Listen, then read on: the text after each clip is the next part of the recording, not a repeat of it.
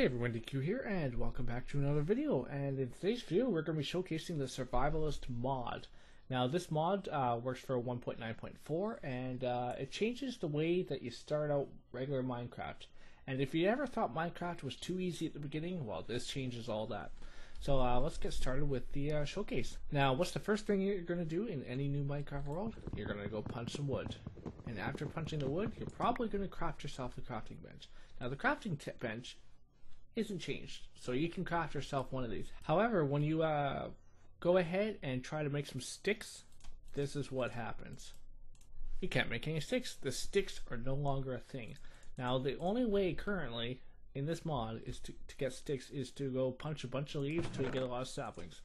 And saplings turn into sticks, as you can see here. This is how you make your sticks. That's the only way you can make sticks. You can also shear leaves and turn leaf blocks into sticks, but pretty much that's your only stick making method. So after doing that, we are going to make our first pickaxe. And from that point onwards, you're probably going to skip making a wooden sword, axe, shovel, so on and so forth, and get right into stone. However, as you can see, this stone has dropped full of rocks. So that's what's been changed in this mod. Every time you mine stone, you get rocks. You don't get stone. You can't craft anything with this stone. If you try to craft it in a 4x4 here, you get yourself a piece of gravel, which again is pretty useless. And if you try to make yourself a pick or a sword or anything using this configuration, it's not going to work.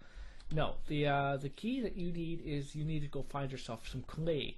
And clay is pretty easy to find in the bottom of rivers and ponds and things like that. But what you're going to do is take the rock that you have mined up, put the rock in this position here, take a piece of clay, and there you go. You got yourself one cobblestone.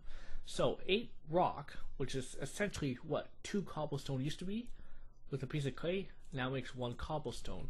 And this is the way that you are going to have to craft your stone tools and anything stone related, like a furnace or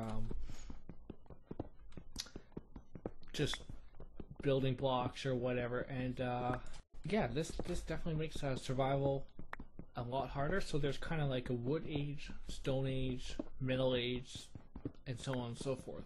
So with this mod, you basically need double the amount of cobblestone just to make 1 furnace, but you have to mix it in with clay. So yeah, that makes it interesting, and I loaded this mod up in a single player world to test it out myself, see how it plays through and everything, and it took me a good 20 minutes to get full stone tools and everything. 20 minutes. Normally that would take maybe 1 or 2 minutes. And ta-da, now we have a furnace.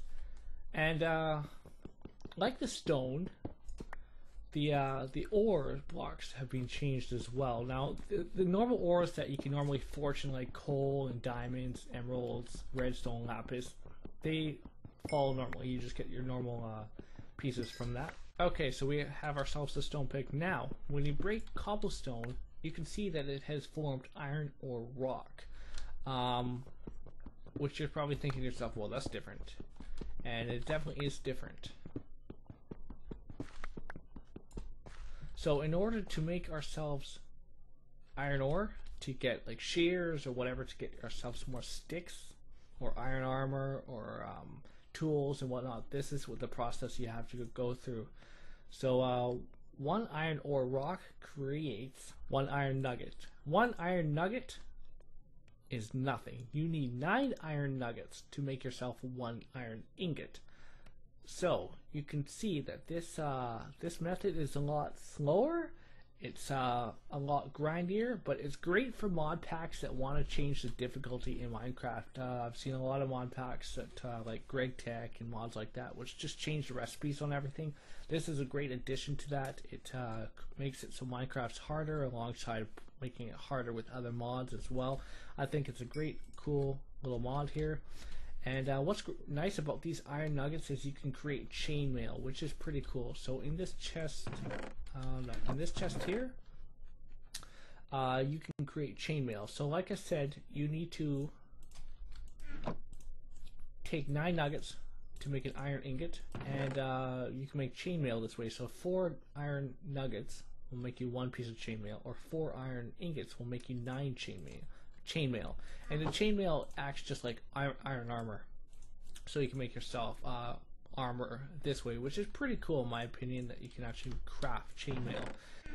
These are the different drops from mining granite, andesite, diorite, your standard rock, which I just showed you guys, iron, and gold, and they all drop like this.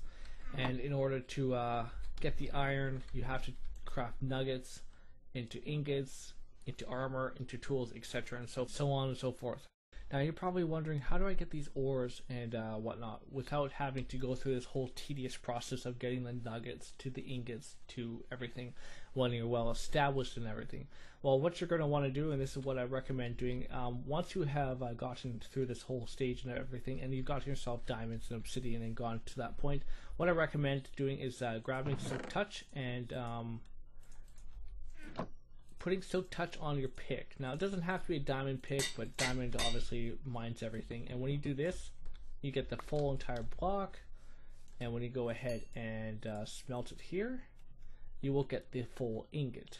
As seen right here, we have the entire ingot. So that's a way around this whole system. But obviously you don't want that from the beginning, because it's going to make it easy, just like original Minecraft is when it's at the beginning stages of your world. It's super easy. This is a drying rack from the Survivalist mod, and the way you craft it is you take 3 sticks on the top, 3 oak planks, and it turns into a drying rack like so.